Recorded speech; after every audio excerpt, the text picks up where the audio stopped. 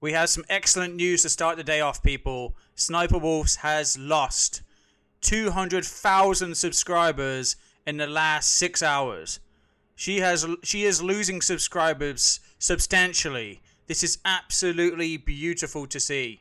She is dropping faster than the stock market. She is dropping faster than her G Fuel sponsor.